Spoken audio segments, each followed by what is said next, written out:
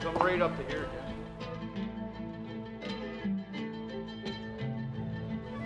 Like, I know they're tough, but they're, you know, they're not going to be able to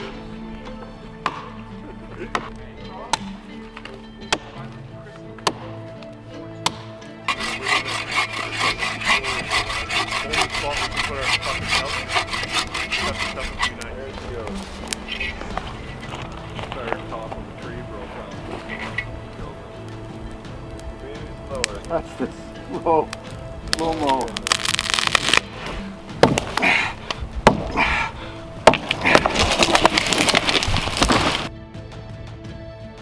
We'll just do them loosely first. One way to chop wood, Terry. Wow, Carl, good job. Thanks, boy. Yeah. So maybe I'll go 12-2 to be center. You got your first part though. We'll just do that. I know, me too. I was just looking at it. Lightly.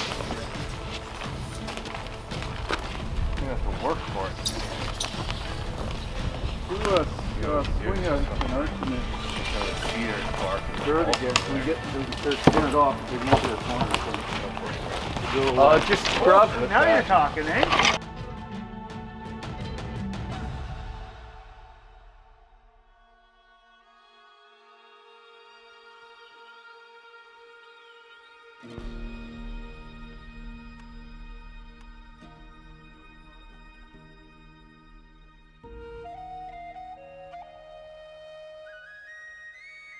So that's what Eastern, they use, right? Eastern, look how good that looks, eh? Yeah. Yeah, it's pretty.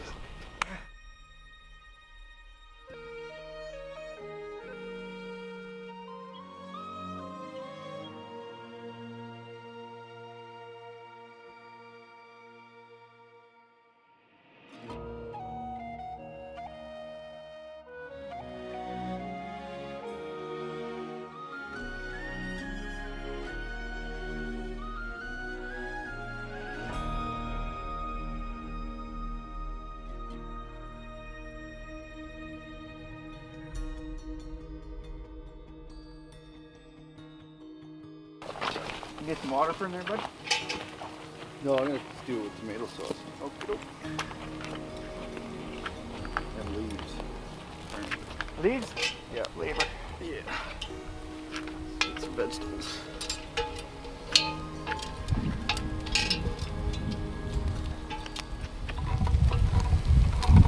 Feel your wedge?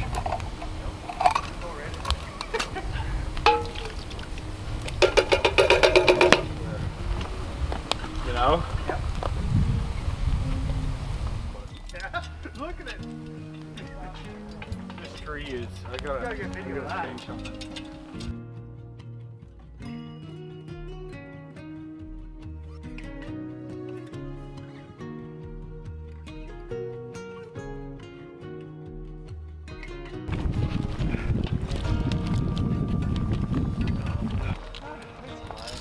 Better. It's sitting at the same last couple of Place about a little over a year ago. Yeah, yeah. Unless you're on some of those. Well, the farther north you go, like the more you get like the water cutters and crab and stuff. Then you gotta get there. But it's almost like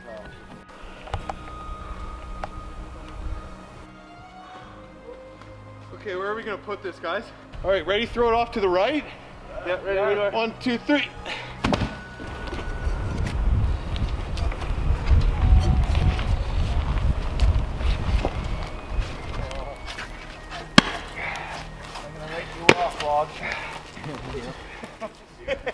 Cost triple the price. Same value, yeah.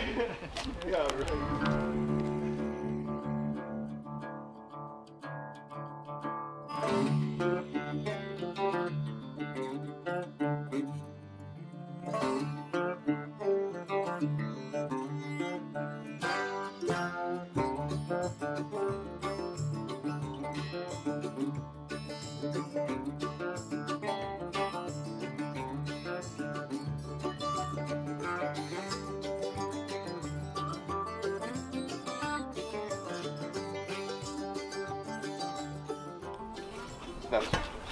That's right, yeah, yeah. Down there, road trains on it. At least it's not pinching, eh? Yeah. It's gonna go this way, I think, eh? She's gonna go. Go what way? Yeah, that's what. We got a little buffer here. Tree here, tree there. Should settle right there. Yeah, she's starting to go, boy. Watch out, she's going. Oh, watch out, Sean. You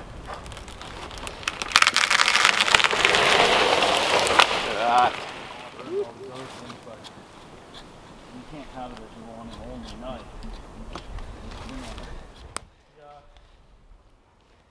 Yeah, like I said, I've always been trying to do something. Always something comes up. It doesn't work out. Or... No. Changing climates. Cycling climates. Yeah.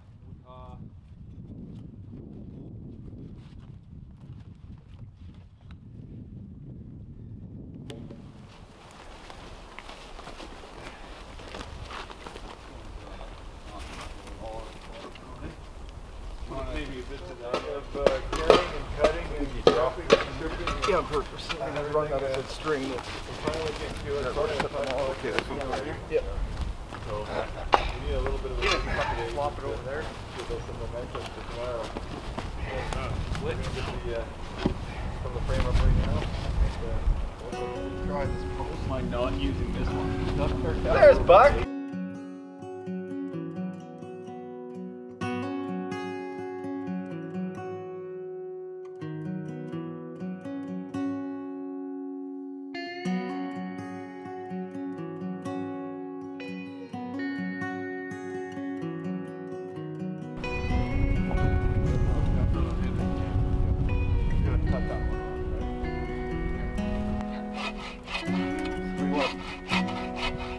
What's that? You might want to move. It's Okay. deflected from you, but Yeah. it's about the top. Yeah.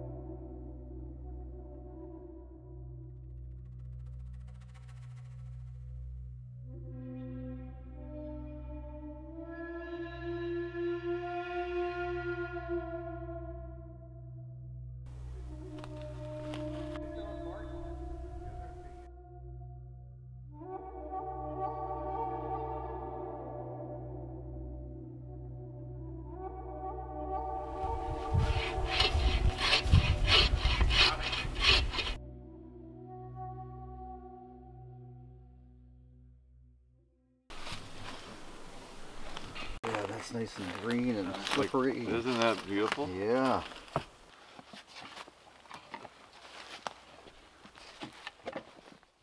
So we're using a resource that's working out perfectly. These are the ash trees that are all dying on the property from the emerald ash borer. It's an invasive species that's killing off all the ash in Ontario, probably all of North America. So we're using this resource just as it's dying. This bark is perfect. Look at the strength of that. smoothness, no holes in it, so it's waterproof, and it's going to die and go to waste anyway. So happy we discovered this.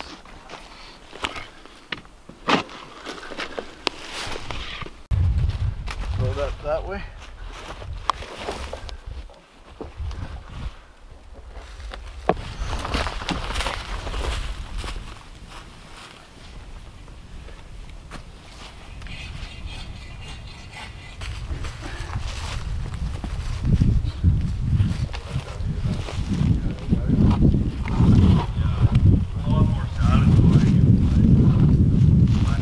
And right through the bird, yeah.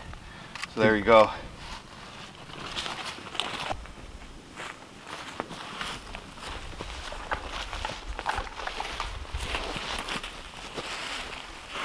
Gonna put the ladders back, we good?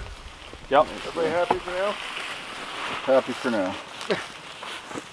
Put it now. I know it won't last, but... Dude, Ted, do you want to get a shot? Oh! Exactly, yeah. Yeah. Oh, I love that. That's...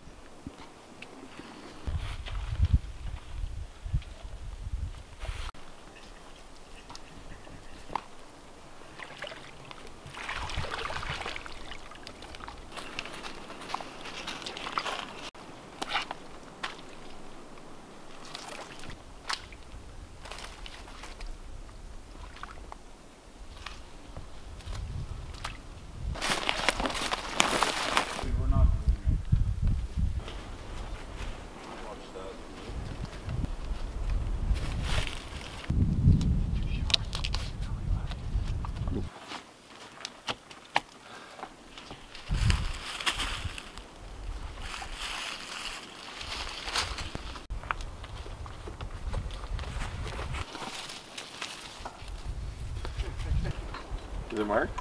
Nope. Got more? Okay.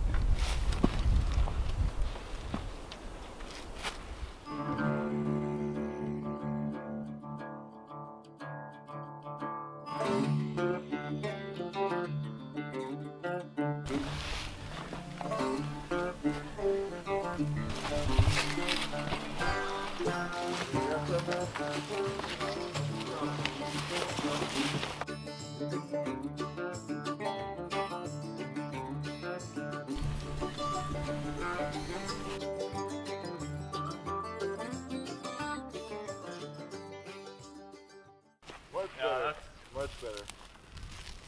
Uh-oh. Yeah. That's not good. Oh, maybe it's not so good. Okay, tell me when, guys. Yep, let's go. 1, 2. Oh, not a big deal. Oh, my shoulder's sore from yesterday. Oh, yeah, my shoulder's a little sore. How you doing? Oh, Great. I'm carrying the whole thing right now. Look at what I'm doing. Oh, there, now we got it. Strength roll. Yeah. To the right of that tree.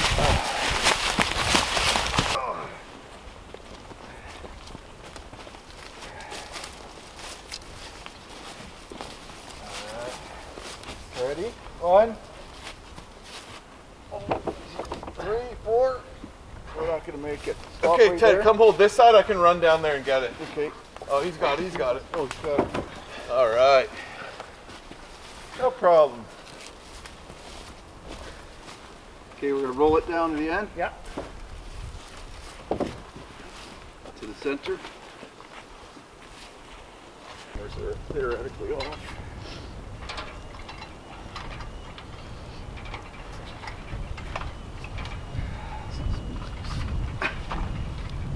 Feel pretty good here, guys. Pretty safe, I think. Ready? Yeah. 1. Okay.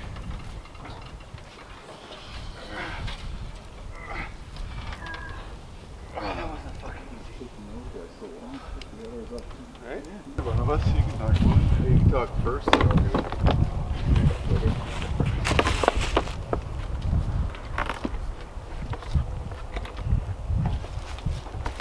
Now we got these cedar poles, and we're gonna have them fastened at the bottom, and then we're gonna bend them over to get our shape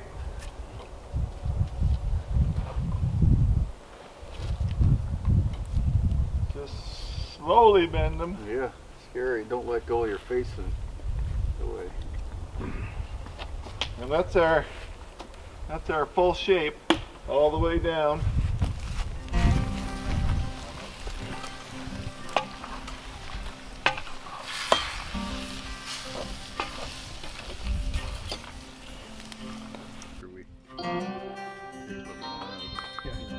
I don't think mine's gonna be any better than yours. There's hog blood on it.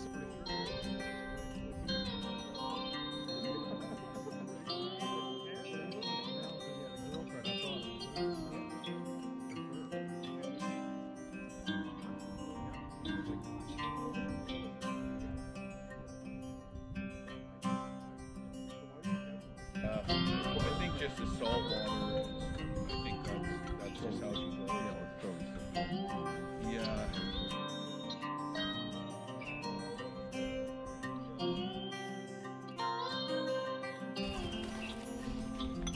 Finish this up, let her clean it out, lick it out. Perfect, yeah. The cooler that'll play out. Fill her up.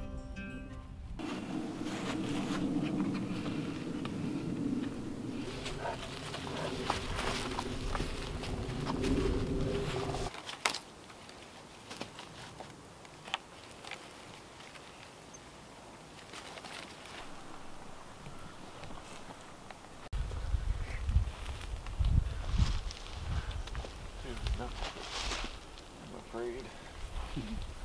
Okay.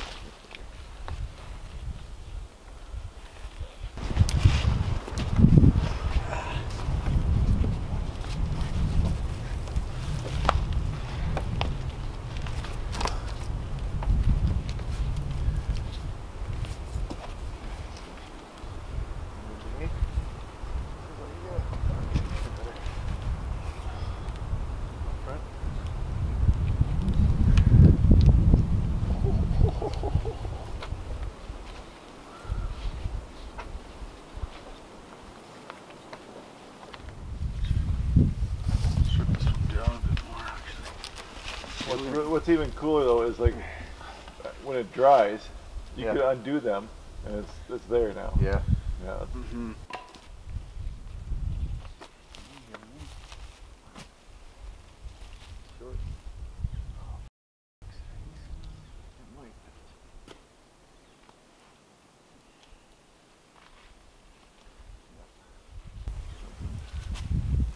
All right, John.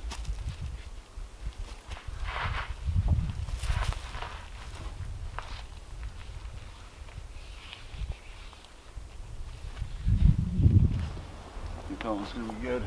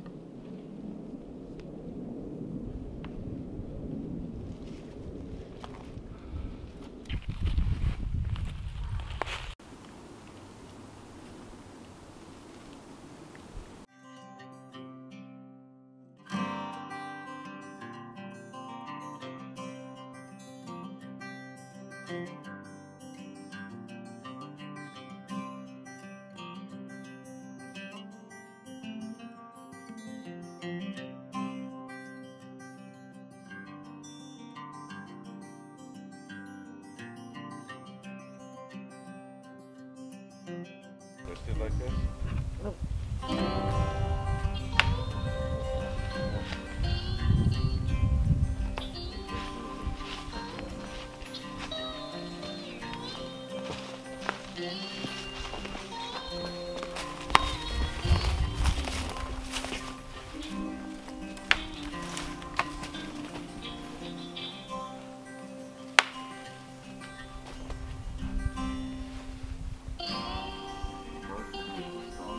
Together.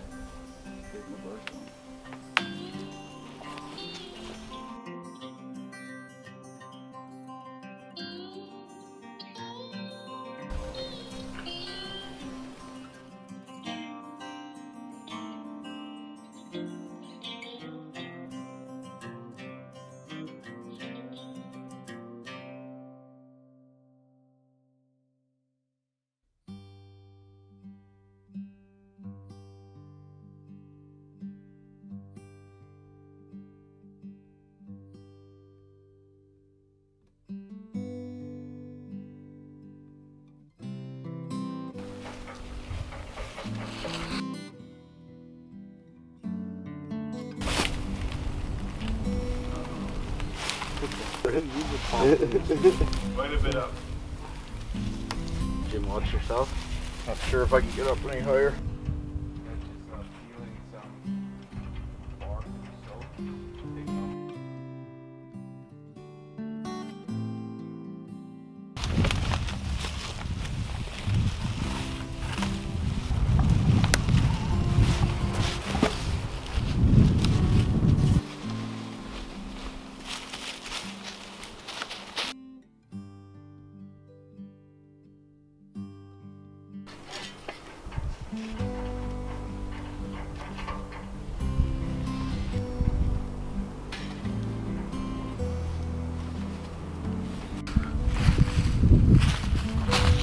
Coming down. Yeah, do this end.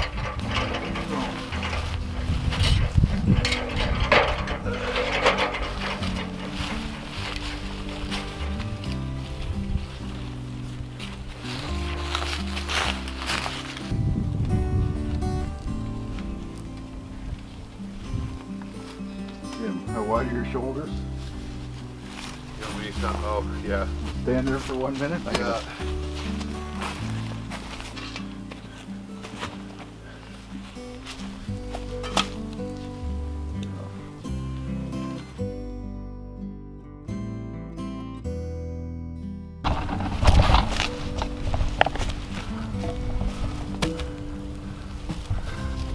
Himself too. That's sad.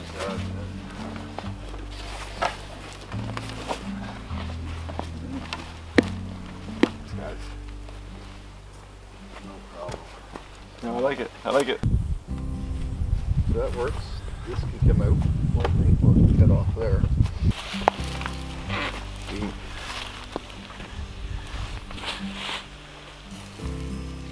We're just starting off snack time with a roast. What's this? Come here, Buck.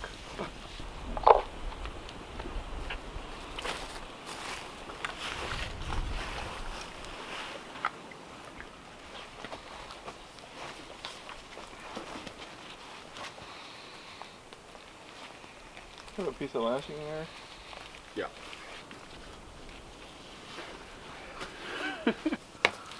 Here's a little one I got right now, if you want to realize that.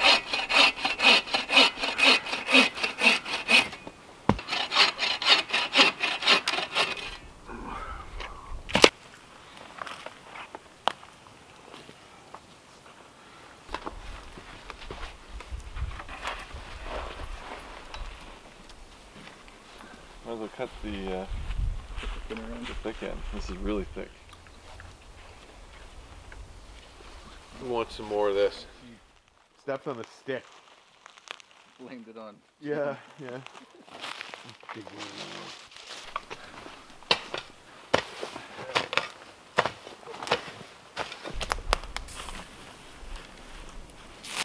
Alright. Unless you want a beer, you're saying? That's too far. You know, space, well, you know, it's pretty roomy, so quite a lot of... Look at the color now. Mm-hmm.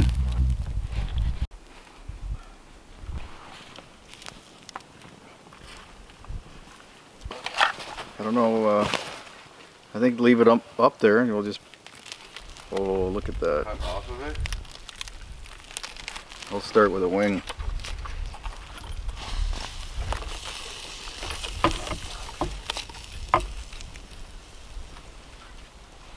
That's nice.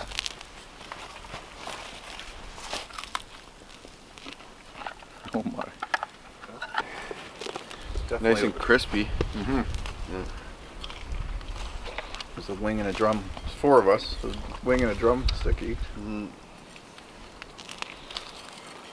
Oh my goodness. Mmm. Bitch, it was so good. Mm-hmm. I just want to skin the turkey and eat it. Mm-hmm. Mm-hmm. Oh, that skin is deadly.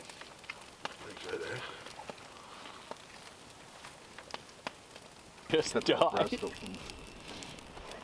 That's kind of, you guys are just kind of stuff out. No, but he was just like, he was trying to make it like, this is the natural cycle of nature. You know Everything what gets used. I mean? Yeah, yeah. Yeah, because you're just going to run out of gas too, trying to haul all those logs by yourself. Yeah.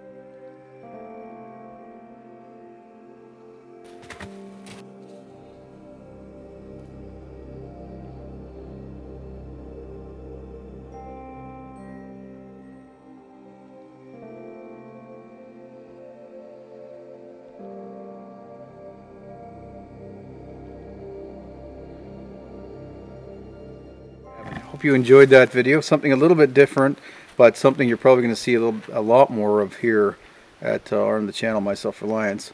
So what this is behind me is a longhouse. It's a building, a shelter that the First Nations in eastern North America would have built over the centuries of living here, living on this land. So in this particular region, the people that lived here most of the time for over the millennia were the Algonquin people or the Anishinaabe. So in this region they would have hunted and fished more than agriculture, because this land, as you can see around me, very rocky. In fact, we couldn't dig those poles into the ground underneath the longhouse because the rock is like right there. So almost impossible to grow anything. So you get these little pockets of productivity, pockets of ideal wildlife habitat, and pockets of good fertility for plant growth. So right behind the longhouse you see there's a bunch of raspberries. You'll see them better, of course, in the summer when they start coming up and flowering. So I'll show you that. But very tough land to live on. But since I'm here trying to live off this land and trying to live closer to the land, I want to learn more about the cultures who did survive here and lived here successfully. And by looking back throughout the last several thousand years and trying to understand how the First Nations lived here on this land successfully, I'm going to try to integrate as much of that as possible into what I'm doing here and how I'm living here. So part of this is to learn how to build the shelters that they would have lived in. And like I said, this longhouse would typically have been built by the more southern tribes that would have been in the agricultural zones where larger groups would gather and live. So a longhouse like this, so this longhouse that we built is 12 feet by 20 feet long. Typical longhouse would be, historically, would have been 16 feet wide roughly, and could be 150. I think the record that they found that they've excavated is like 450 or 400 feet long. So you can imagine the size of that and how many families would live in each longhouse. And there might be several longhouses in one village.